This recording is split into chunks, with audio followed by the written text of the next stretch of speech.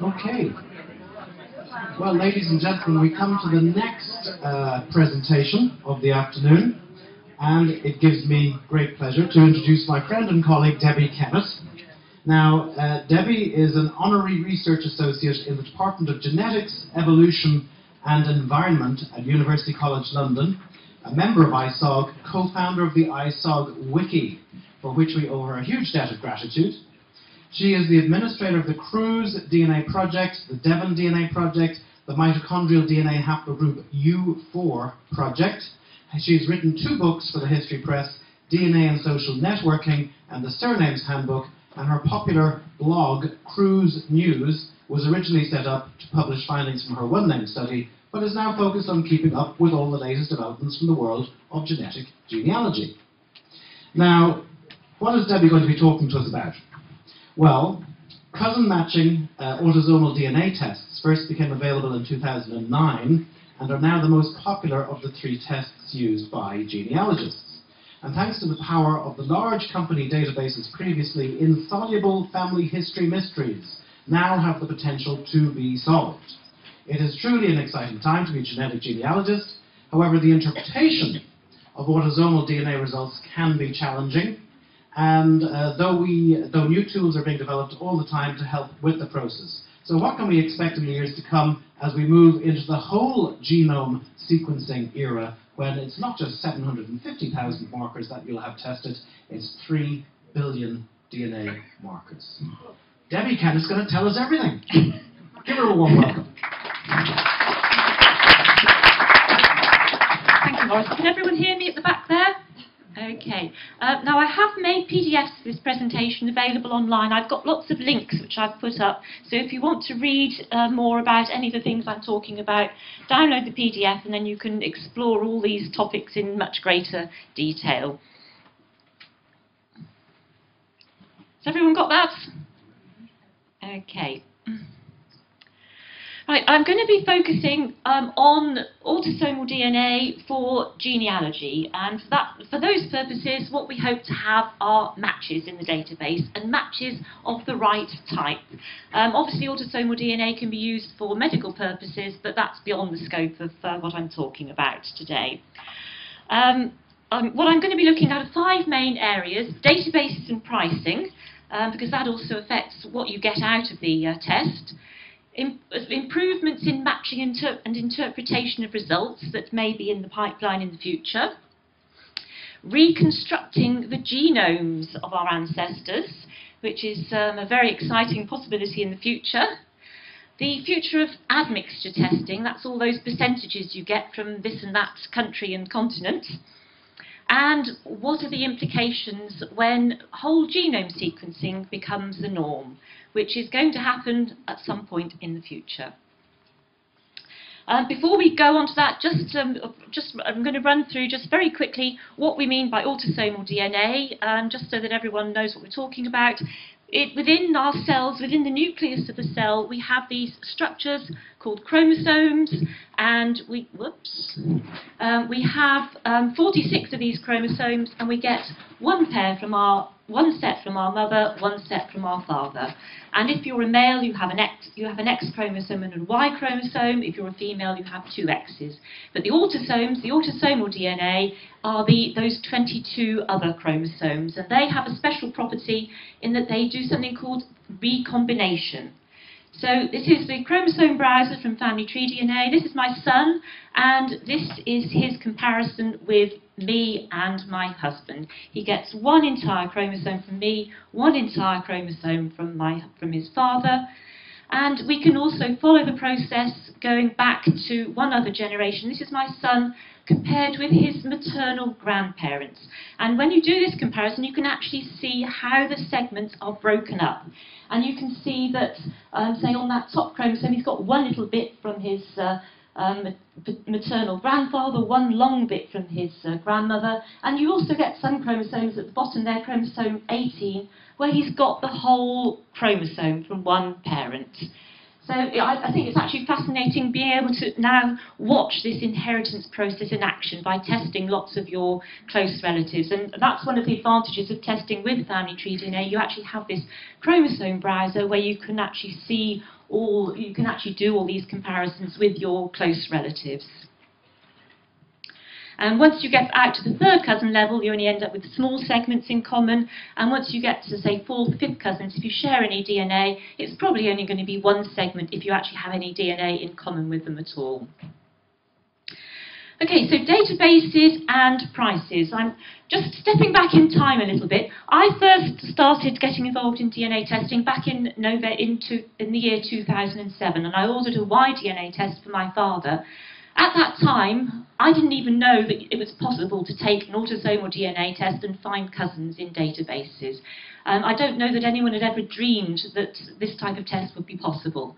And just later on that year, 23andMe launched that it was actually a health test, which is an autosomal DNA test. It cost $999. They were the first company to launch this idea of cousin matching, and that came in late 2009. Family Tree DNA launched their Family Finder test the following year in February, and I got both my parents tested, and at that time the launch price was $249. Since then, Ancestry entered the market in America. The prices started to come down with the increased competition, and then we had a period where the American prices, it was $99 for everyone. But Ancestry have only actually started selling their test in Britain and Ireland since January. 23andMe have had all sorts of problems with the FDA in America.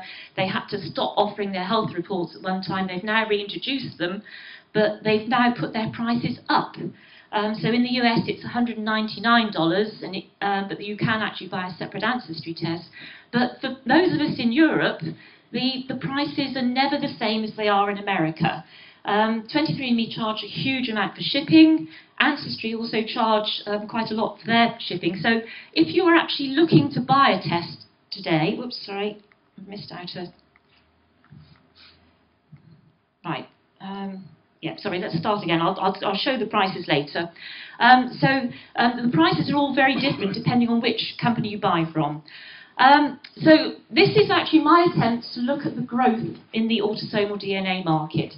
Back in the year 2000, there were just two companies, Oxford Ancestors and Family Tree DNA, and kit sales were measured in the hundreds. There are two, it's impossible to get exact figures because there just aren't, that data isn't available. So it's more the shape of this graph that's of interest rather than the precision of the numbers that I've got there. But the two key points are, you can see around about 2005, that's when the Genealogist project launched. And they had sales of about 100,000 kits in the first year of the launch.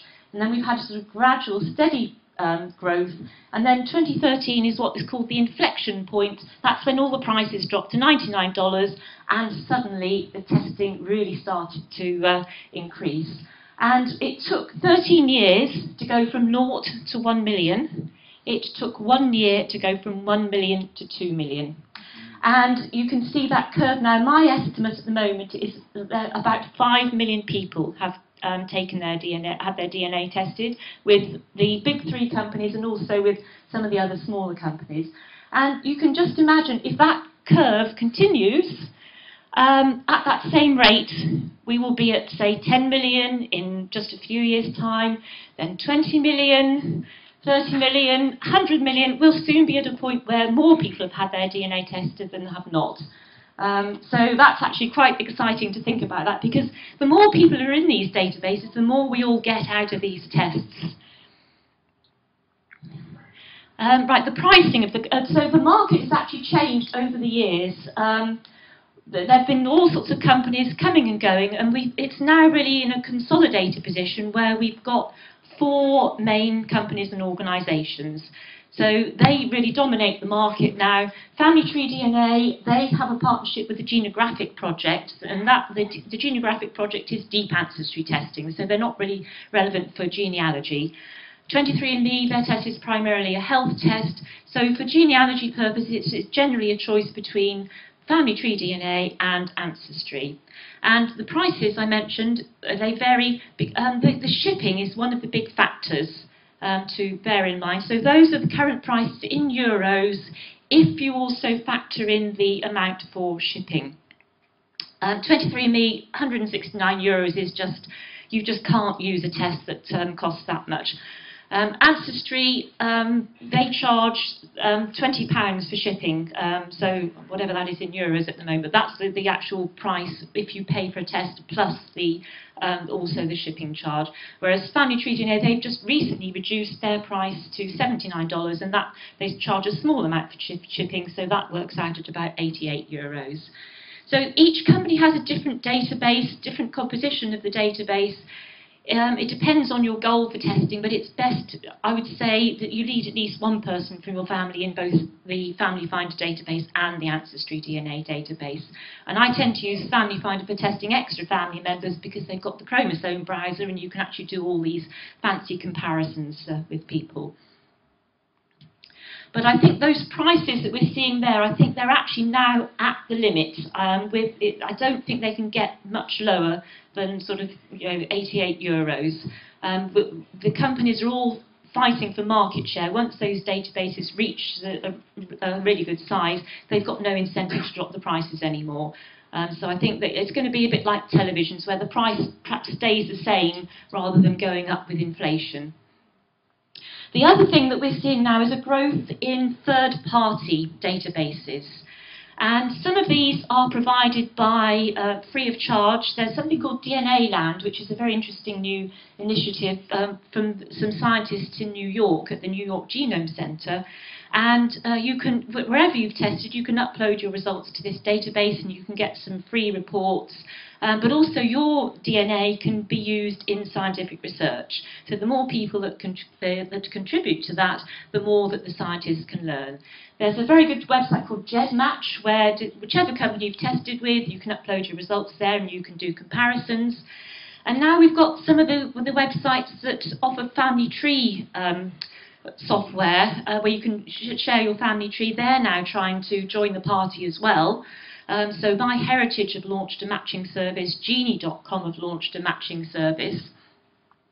So I think what we're going to start seeing is the actual cost of the testing is not important. It's the features that the companies provide, the databases, and everyone is trying to fight for a share of that market at the moment. So it'll be interesting to see how that develops.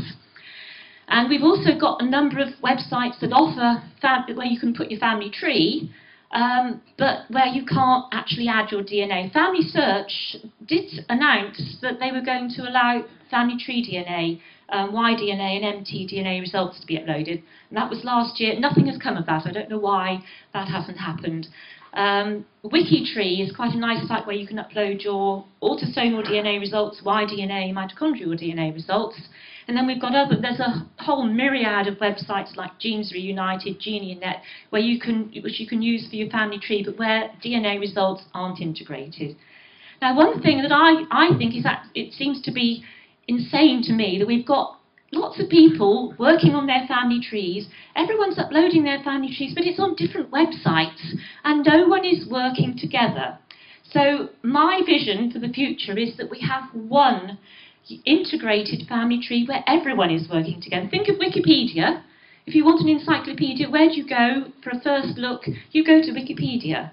If you want to look at someone's family tree, you've got to navigate all sorts of different websites. Some of them you have to have a subscription to access the trees. We want one worldwide family tree website where everyone can put their results and where it's completely free and where you can also upload your DNA. So we just need someone to come up with this solution. I don't know who it's going to be. None of these sites at the moment are up to the job, and none of them actually can do what you can do with your own family tree software at home.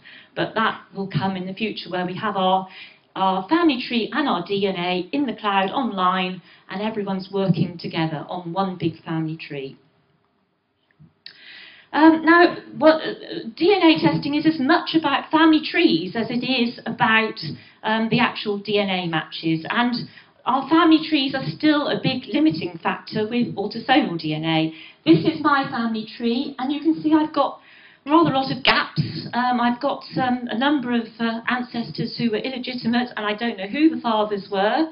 That's always a problem. I may never ever know the answer to that. But what is exciting now is that a lot of the companies, we've got Ancestry and Find My Past, digitising all sorts of material, making records available online, indexing it.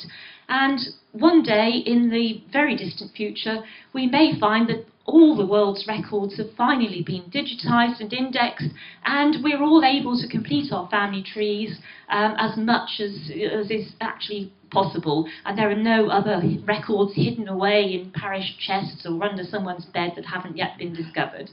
So that one day, perhaps in 10,000 years, that might be the reality. Now, improvements in matching and interpretation of results. We are, whatever happens in the future, we are limited by our DNA itself. These are some theoretical probabilities of the amount of DNA that you would be expected to share with a cousin. So up to the second cousin level, everyone will share a match with a second cousin. If you test your first cousin or your second cousin and you don't have a match, then you need to start asking some questions of your parents or of his or her parents. But then beyond that level, as you go further, as the relationship becomes more distant, the chances of actually sharing DNA with a cousin starts to diminish. And once you get out to the sixth cousin level, you've only got about 90% of the time you're not going to match with a sixth cousin. But of course, when you take one of these tests, we have so many of these fifth, sixth, and seventh, and eighth, and distant cousins that you end up with hundreds and thousands of matches, but you generally can't find any connection with those very, very distant cousins. So if it's so difficult to get matches with our recent cousins, the other possibility, of course, is that we start digging up our ancestors. Which we had an excellent example, if you were here yesterday, of the Earls of Barrymore project, where they have done just that. Although they were actually trying to get Y DNA in that case. But that is the first known case where we have a genealogist who's trying to do that. So this is really groundbreaking research. But whether or not that's going to happen in the future in a lot of cases, I can imagine that the churches are not going to be very happy with lots of crazy genealogists approaching them on a sort of almost daily basis, pleading, please, my ancestor is buried in your churchyard, can we exhume the body? I desperately need to have his DNA. I don't think that's going to happen. It's probably only going to be some very high-profile cases, and even then, it's not even possible. The Queen will not give permission for the princes in the Tower to be exhumed from Westminster Abbey, because she's worried about setting a precedent for people digging up their ancestors. So, but that's an interesting possibility, but also the way the testing is done, there is no lab at the moment that offers commercial ancient DNA testing for genealogists. And I think there's a great marketing opportunity there for some enterprising person to set up an ancient DNA lab for all these genealogists who have managed to get permission to have their ancestors dug up and tested. And there's also things like testing hair and teeth, if you've got and all that sort of thing. There's no easy way of getting that done at the moment. So that's something we could well see in the future. But if you were able to dig up your ancestor, what are the chances that you would actually have an autosomal DNA match with that person? And again, the chances are not actually that good once you go too far back in time. So from going back to at least your sixth great grandparent, the chances are pretty good you're going to have some DNA, perhaps with the seventh great grandparent. But once you get too far back in time, you just get to a point where most of your ancestors, you don't actually have any DNA from them. It's a rather unusual situation. You wouldn't be here if they hadn't passed their DNA on to that next generation, but it's all gradually been diluted over time. So, so if you are going to start thinking about digging up an ancestor, make sure you dig up a more recent ancestor, okay, not your 14th great-grandparent. At least you have some chance of success then. Now, another limitation of the current tests is that some of the matches that we're given by the companies are not real matches, they're false positive matches. And we also have, on the other hand, we also have false negative matches, people you match but you don't actually show up in your match list. So generally, if you have a long segment in common, that's likely to be a true segment. But if it's a short segment, those are much more likely to be false positive matches. And that's particularly the case for segments under about 15 cms. And the reason for these false positive matches is because the data is not phased. And I'll just explain now what phasing is. When you get the raw, if you were to download your raw data, you would see all this sort of random collection of all these A's, C's, T's and G's, but it's not in a particular order. So the first letters aren't all the ones from your mum and the second letters aren't all the ones from your dad. It's in a completely random order. So that has to be sorted so that you have all the letters from your mum on one side, all the letters from your dad on the other side.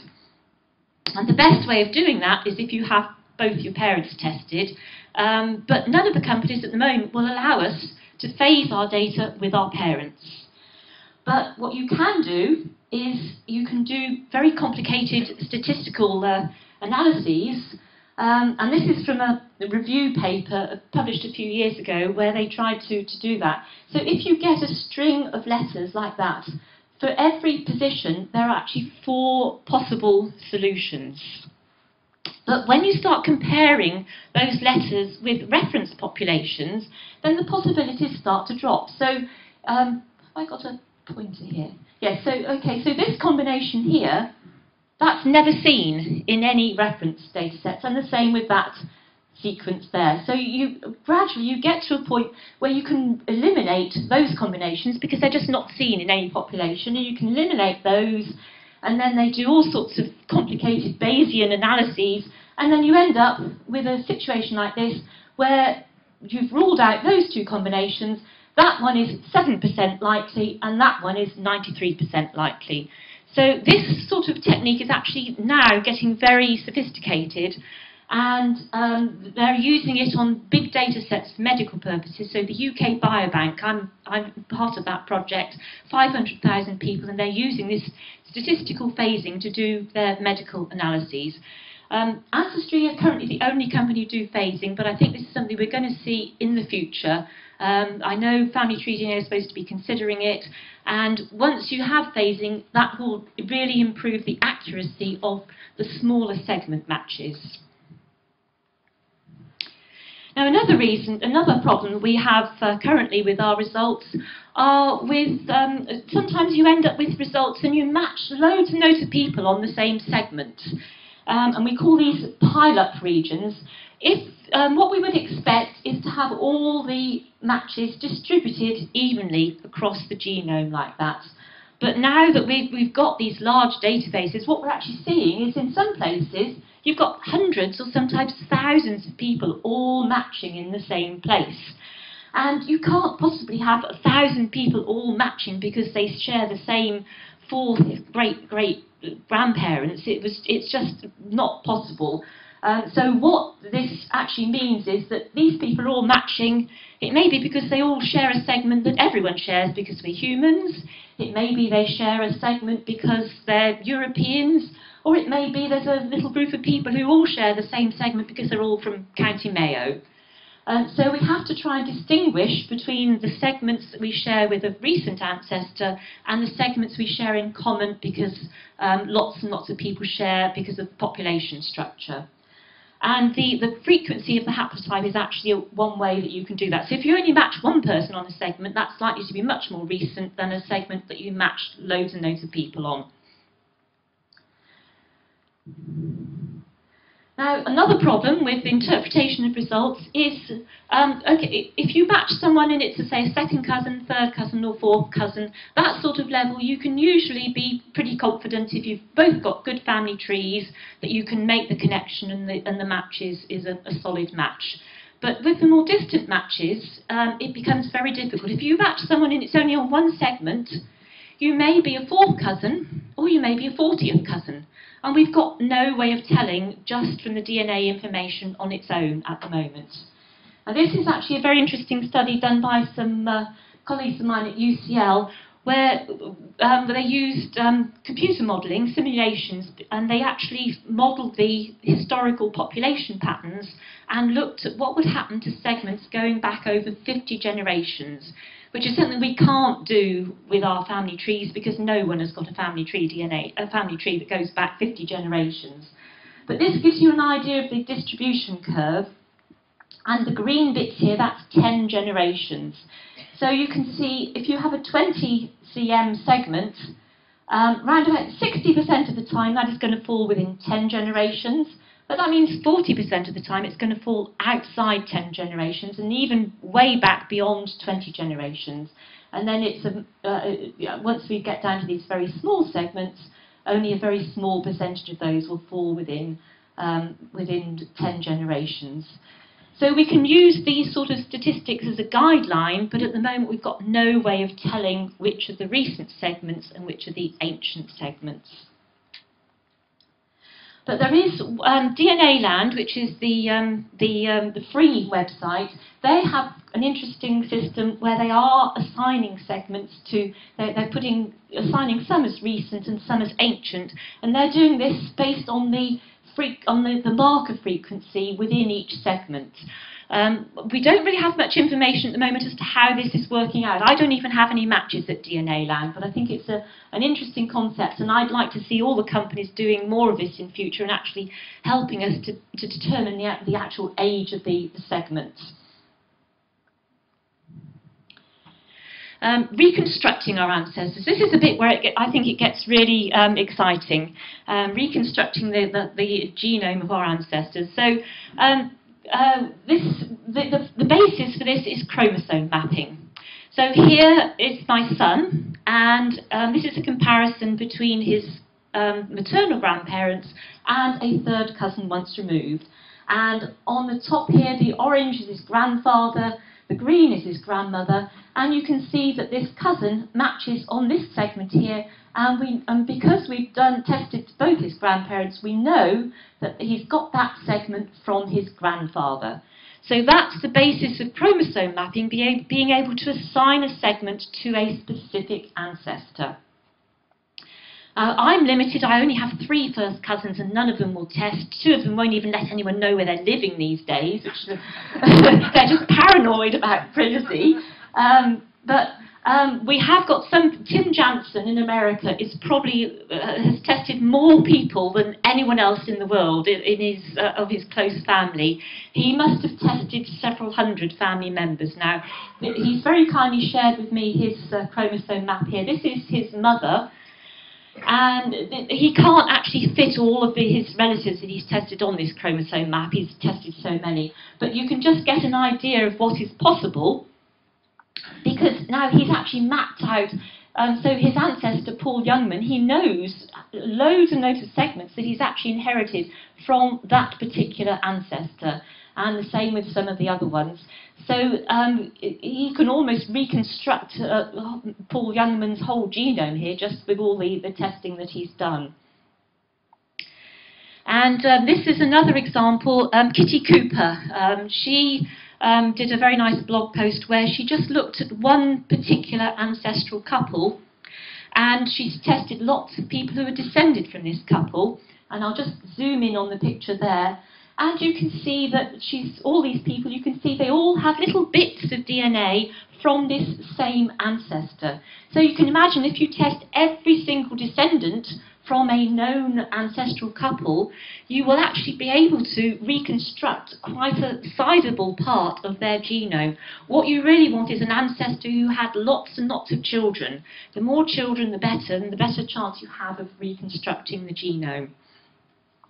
And once you've started to reconstruct the genome, then you can actually make inferences about your ancestors, because those segments of DNA, they contain genes, they contain markers, and genes are associated with things like family traits, so things like eye colour, height, hair colour, and all sorts of things like that. So that opens up all sorts of exciting possibilities. We can actually possibly work out what our ancestors looked like if we can test enough of their genome. And this sort of research is still in its infancy at the moment. DNA Land has just started introducing these trait reports. They're trying to predict eye colour. There's only a couple of studies that they've done. And my eye colour came out as blue, but I have green eyes. But the studies they had only reported blue and brown anyway, so you can only get blue and brown out of this particular report at the moment. But they also give you a nice little chromosome browser there, and they show you segments of DNA where those markers are. So if you've mapped your chromosome out, you can then go back and look and see if you've got those markers and which ancestor actually gave you those particular segments of DNA. And they even give you the different markers there and tell you which ones are likely to. They all seem to have different effects. A lot of genetics now seems to be much more complicated than anyone ever thought. There's not one single marker that gives you your eye colour or your hair colour. It's lots and lots of different markers, and it's much more complicated than anyone ever realised. But as we get more and more data, these sort of things should become much clearer. This is the GEDmatch, the other free site. They will also predict your eye colour. They're not so far off. They give me a sort of grey, greeny colour rather than pure green, but they actually test more markers than the DNA Land one. 23andMe give you all sorts of trait reports, so this just gives you an idea of the sort of thing that we may be able to get. So hair curl, I mean, just have to look at me, and I've got the very curly hair anyway. Eye colour, they still think my eye colour is blue, not green, and things like lactose intolerance. I have an interesting trait for norovirus, which is if you go on a cruise ship, it's a sickness bug there. And I'm supposedly resistant to that, and so it'd be nice to actually try and trace back and find out which ancestor that came from, although cruise ships wouldn't have been around in their day. But so these are some of the things that we may be able to deduce in the future. I can imagine a future where we will actually be able to reconstruct the faces of our ancestors, and this is something they're trying to do with forensics at the moment. There's a company in America called Parabon, and they have this test called a snapshot test, and if they have DNA from a suspect, they can actually plug it into their database and try and predict what the suspect might look like. And there's also a company called Human Longevity, which is Craig Venter's company in America. And they've got the largest database of whole genome sequences. They've done 10,000 people so far. They're hoping to do 100,000 by the end of the year. And they have done some pretty accurate reconstructions. They've done the testing on some of their employees. And it actually looks pretty accurate from what I can see of the pictures that they've shown there. So that is actually quite exciting, the thought that one day those ancestors that at the moment are just bits of paper, we may be able to get in the future some idea of what they actually looked like and all their different features and physical features and how tall they were. And there is, I don't know how many of you have heard of the People of the British Isles project. That was able to find very fine structure, population structure within, it's a misnomer, it wasn't the people of the British Isles, it's the people of the United Kingdom, excluding the Republic of Ireland. But there is also an Irish DNA Atlas project. So they've published the regional results showing that you can distinguish between, say, people from Devon and Cornwall and people from, say, North Wales and South Wales. But the other component of that project was looking at the faces of the people of Britain.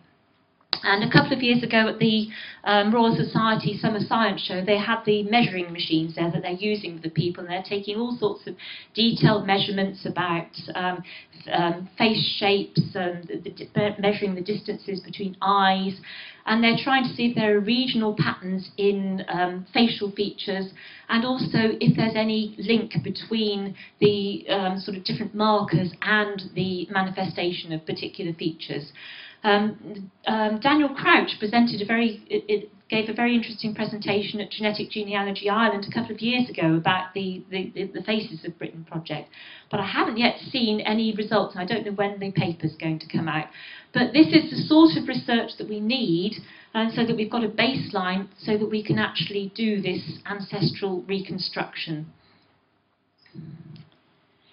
Admixture testing. I didn't want to go into this in too much detail, but this is something that again has advanced enormously just in a few years. So when I first tested with family tree DNA with a population finder test, this is what I got. 100% Europe, and it was divided into Europe and Western Europe, which was not really very helpful at all. And then 2014 we got the My Origins test, and now I am 57% British Isles, and I'm the rest of it's all sorts of different regions of Europe. But again, it's not really very helpful to me. I already know I'm from the British Isles. I don't really need a DNA test to tell me that, and it actually tells me less than I already know because it comes up with all these other regions that have nothing to do with my genealogy at all. But what we are going to see is much more fine-scale resolution, that we are expecting an update to Family Tree DNA's My Origins test. Ancestry DNA are supposed to be coming out with a feature that will give much more regional breakdown. They were presenting in America at the American Society of Human Genetics meeting this weekend. 23andMe, I'm sure, will have other things in the pipeline as well. And we've also got all these third-party tools, GEDmatch, DNA Land. MyHeritage is supposed to be coming out with some type of admixture test. And there's also the Geno2 Next Generation test. But one exciting new development is the living DNA test, which is using the data from the People of the British Isles data set. And this is the first time giving regional breakdowns within Britain. So you can actually get your percentages of your ancestry from different regions of the British Isles, so from percentages from Devon, South Wales, Northumbria, and so on. No one at the moment has had any DNA results from this test. It's very, very early days, but they are actually exhibiting downstairs as well. But this is where the admixture test will be going in the future, and we'll actually have much finer geographical resolution. But this is only made possible by very careful sampling. All the publicly available data sets, they get people, and all they find out about their ancestry is that they're from England, or they're from Ireland, or they're from France. Whereas in the POBI project, they got people with 4 grandparents all born in the same region. And that is what allows you to give this, as well as all the advanced analytical tools, that gives you this very fine resolution. Right, the final thing I wanted to cover was whole genome sequencing, and I'm going to turn my crystal ball as to what the implications of that might be in the future. At the moment, what we're using are microarray chips, and there's Rebecca Canada has done a very nice blog post where she's actually mapped the SNPs that are used on these microarray chips and looked at the distribution. So you can see here the white are areas of the genome where there is no coverage at all, and then the cold areas are where there are just very, very few SNPs, and then you've got a few hot spots in red and yellow where there are lots and lots of SNPs. So this is giving us a sort of smattering of SNPs from across the genome, but there's also areas that aren't covered at all. And also with when you're trying to match segments, if you've got bits missing, there aren't SNPs on the chip, it may be that it's giving us false positive matches because the segment will look longer than it actually is, and it may be there are other SNPs breaking up the sequence which we don't know about. Now if we move to whole genome sequencing, this is a comparison between the SNPs and the whole genome sequencing. At the moment, the currently available, the chips that are used for genetic genealogy, they target between 300,000 to 1 million known SNPs. And those are SNPs that are already known to researchers, and they have a frequency in the population of 5% or more. Now, there are newer chips from Illumina available that will now test up to 5 million SNPs, and they give you this binary allele frequency down to 1%, and you can add extra Y-DNA and mtDNA SNPs to those if you want. But with whole genome sequencing, that allows the whole genome to be sequenced as all 3 billion positions, and that gives us all the minor, all the rare variants, and will also give us the potential of finding SNPs that are particular to our particular families. So in future, what we can expect is to have our whole genome sequenced, and that will just be one test, and you'll get your Y chromosome sequence, you'll have your Y SNPs, you'll have your Y STRs, you'll get your full mitochondrial sequence all in one test.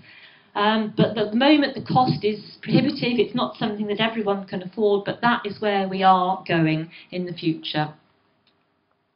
But what are the implications for relationship estimates? There was one study done a couple of years ago where they looked at this, and in actual fact, the results were rather disappointing. They found that they could estimate 100% of second cousins, and then 55% of relationships from 9th through to the 11th degree, that's 4th to 5th cousins. But we can pretty well do that already with the microarray chips. So what they're saying is it gives us an improvement of between 5 and 15% in the accuracy of the tests. So it's perhaps not surprising that no one's trying to push whole genome sequencing for cousin matching at the moment. But there are other things that you can do with the whole genome data, and a very interesting paper published earlier this year, they mined the data set of the 1000 Genomes project and looked at very rare genetic variants. And this is what they said, that very rare SNPs should become important genetic markers for familial relationships and also for population stratification. And they found that in each person has 40 to 100 new mutations unique to him or her that aren't in the DNA of either of him or his that aren't in the DNA of either of his parents. And that also they then looked at sort of the population level, and each individual has between, if you're of European or Asian heritage, you have between 14,000 and 40,000 of these rare variants that are unique to you. And Africans actually have a much higher level. So what you can do is actually compare the number of rare variants that you share with another person. So it may be you share 1% of your rare variants with one person and 90% with another person. So you can actually use that as a measure of relatedness, and that's what they tried to do in this paper, and were able to detect relationships just using the rare variants.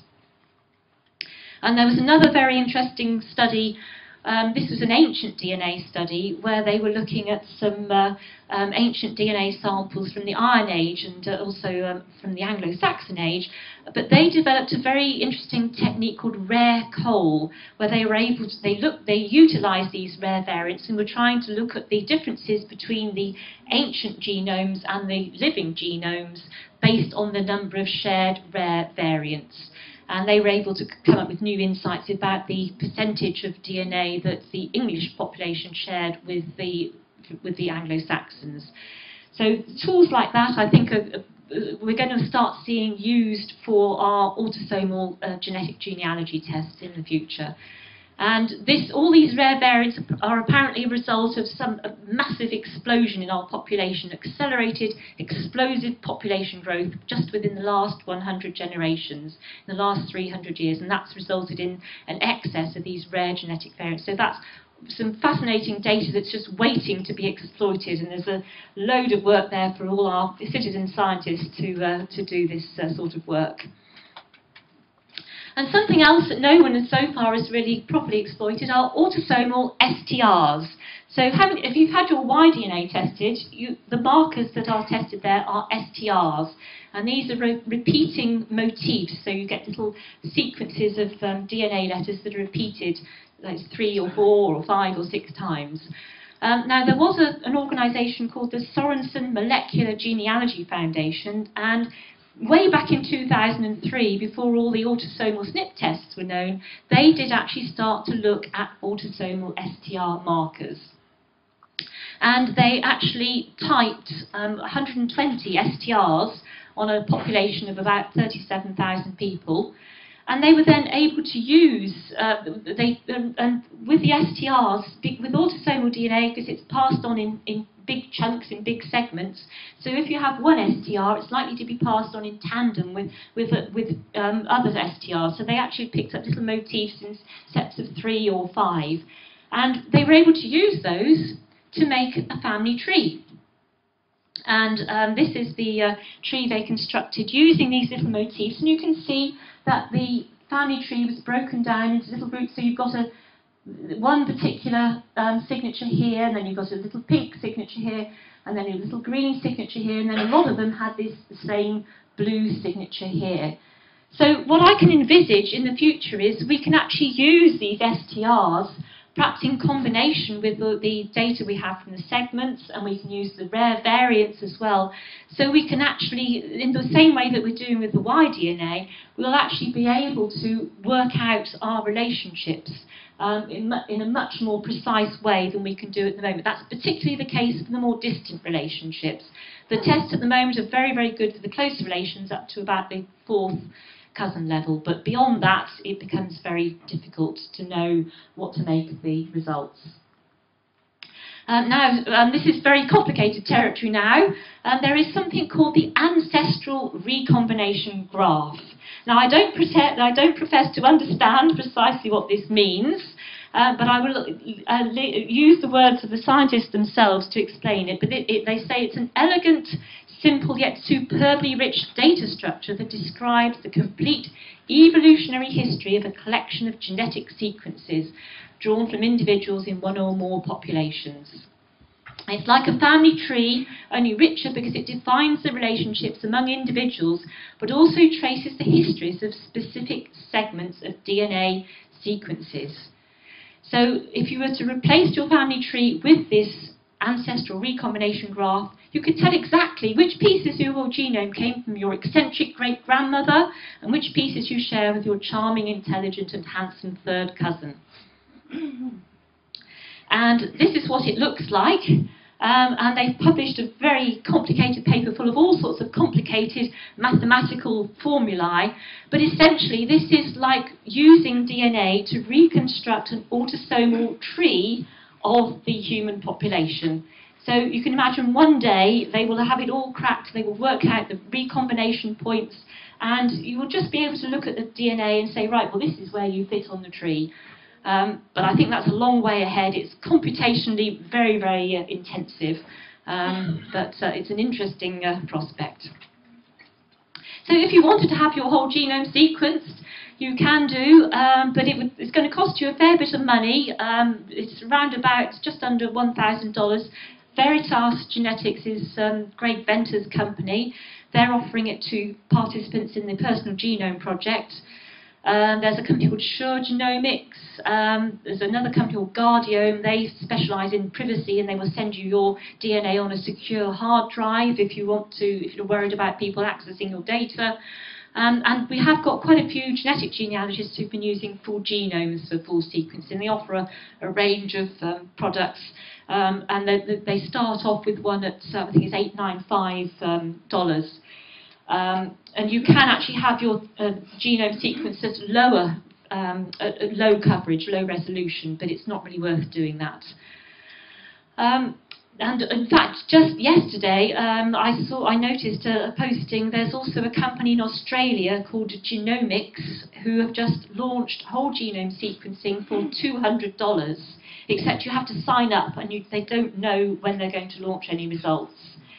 So I think the sequencing it's part of a university in Australia. So the cost, I think, it probably won't be long before we get to the point where it's $100 for a whole genome test.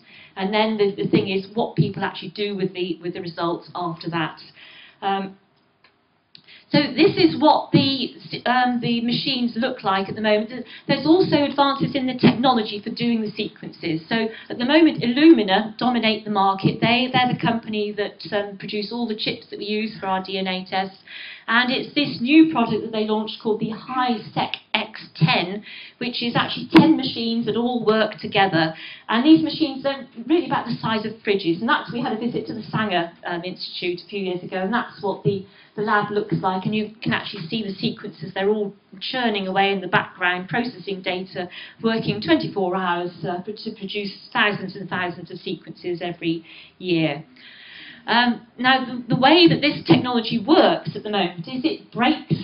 They can't sequence the whole genome in one go. So what it does, it breaks it down into little segments of, at the moment it's something like 150 to 250 base pairs.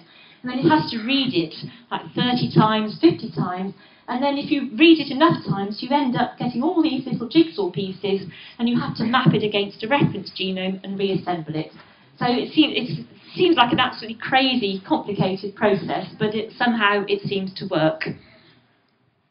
But now we have new advances, and there's another competing technology called nanopore sequencing. This is a British company, Oxford Nanopore, and they have this new sequencer called the MinION. And you can see it's a tiny little thing there you can hold in your hand. And this has the benefit of, rather than chopping up the DNA into fragments, it sequences each base in turn, and it gets very, very long reads. And it has reads of up to 100,000 or more bases. So this will actually allow us to get into some of those deep, dark regions of the genome that no one can currently sequence. Although we managed to sequence the whole genome, there are still areas that can't be reached with current technology, and that's particularly the case for the Y chromosome, where half of that can't even be sequenced at the moment. They also have a desktop version called the PromethION, and this is the one that I really like, and this is called the SmidgeION. And I just want to have one of these. They released them the first time at the American Society of Human Genetics meeting in America. And it literally is this little bit here, and you use your phone, you can actually do the sequencing on this little device here. So in a few years' time, when you come back to our past, we will have these little machines, and we'll be able to sequence people on the spot and give you your matches immediately as soon as you test. I'm sure that's the way that it's going to go. But the cost of these at the moment, they're almost giving away the machines. It's a bit like a printer, where they give away the machine, but it's actually all the consumables that cost a lot of money. So it's sort of several thousand pounds just to get several $1,000s just to get one sequence out of one of these. And also the accuracy is not that brilliant at the moment. It's about 90% for the mini ions, whereas it's about 99% with the next generation sequencing. The other major challenge, of course, is even if we can do the sequencing, we also have to interpret the data. And this is where I think the challenges are still to come, especially if we're looking at doing cousin matching with whole genome sequences. So you imagine you've got a whole genome sequence, and you've got to compare that with a database in the future of, say, 10 million, 20 million people, and that's 20 million individual comparisons. So the processing power is just quite incredible. And one whole genome sequence, we've had people who've had their genomes sequenced, you're talking about a file size of 50 to 100 gigabytes. When I had a first desktop computer, the hard drive I thought was wonderful with 3 gigabytes. It wouldn't even hold my whole genome sequence if I were to have it done now. So I think that's a major challenge in the years to come, and I think there's plenty of opportunity for citizen scientists to actually do something and help to interpret this data. Especially we've seen with the Y chromosome how people have been really, really good at interpreting the next generation sequencing data. So where does this leave us in the future? What is this vision of the future? So there will be a point in the future when all the world's records have been digitised and transcribed.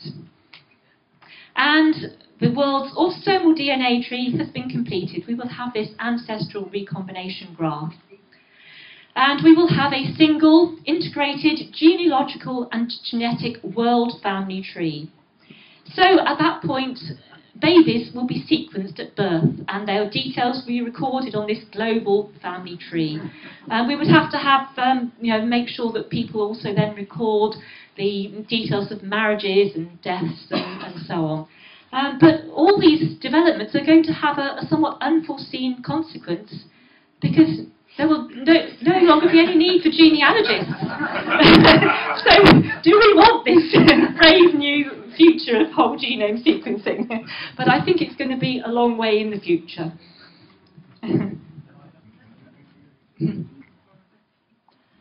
Okay. Great.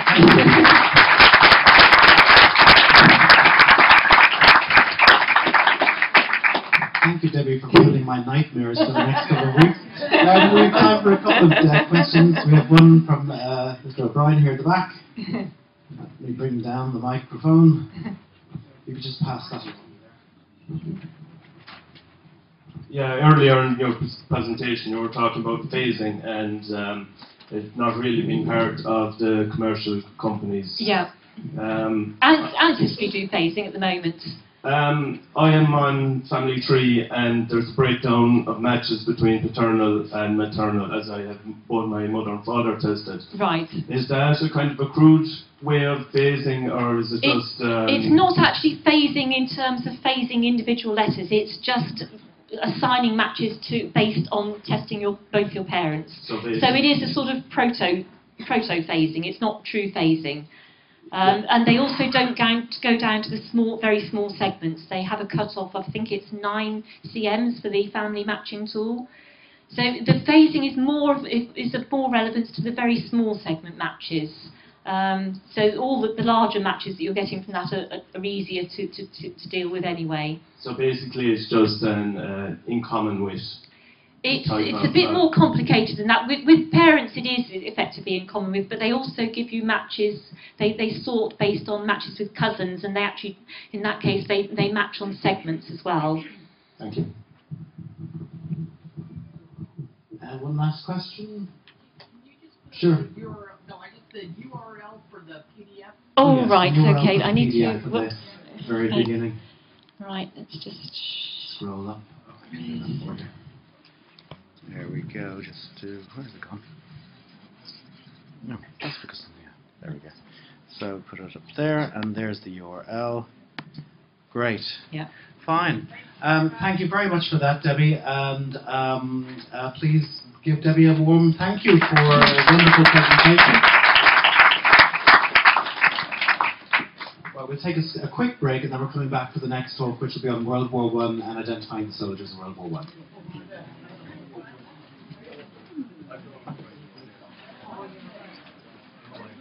Free DNA kit for Debbie Kennett for feeding him back to our past. Very much, that was great. I get that. Did I take mine? I think I did, didn't I? Nope, it's still in here. No, here's the top.